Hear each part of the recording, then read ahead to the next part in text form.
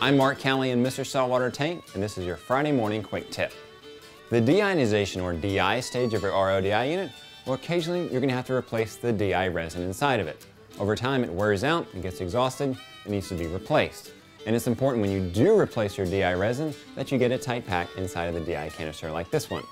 So how do you get a tight pack of DI resin in here if you can't reach your hand down inside the canister? Here's how. Grab your favorite long neck, put in some DI resin, and then use your long neck bottle to pack down that resin. The tighter the pack of your DI resin, the more junk it's going to get out of the water and the longer that it's going to last. And of course, if you're not of drinking age, hands off that long neck, ask your parents first. I'm Mark Calley in Mr. Saltwater Tank. This has been your Friday morning quick tip. Till next time, have a good one, enjoy your tanks, enjoy your weekend. Don't drink too many long necks this weekend, and know your tank personality.